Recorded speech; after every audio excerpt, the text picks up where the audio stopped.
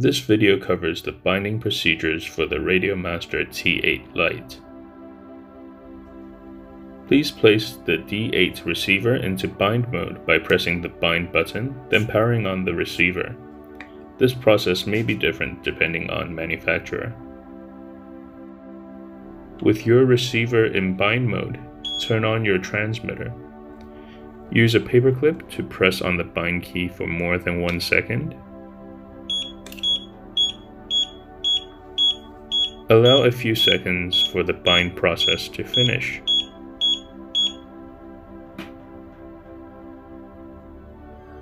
Cycle the power to the receiver. Your receiver is now successfully bound to the T8 Lite.